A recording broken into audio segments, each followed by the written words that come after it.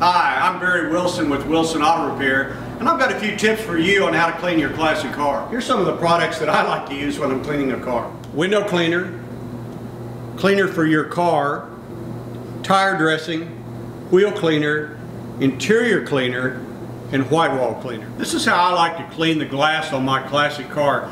I use this product, spray some on the windshield, follow up with some 4/0 steel wool to get all of the trash and dirt out of the glass. Clean in circles, don't clean in straight lines. Come back with some more of the product and then use a clean microfiber rag to wipe it off. This also works at home very well, but you'll be surprised how well this cleans the glass on your car. I like to use this product made for mag wheels and aluminum wheels. Use a microfiber rag, put a little polish on your wheels like this.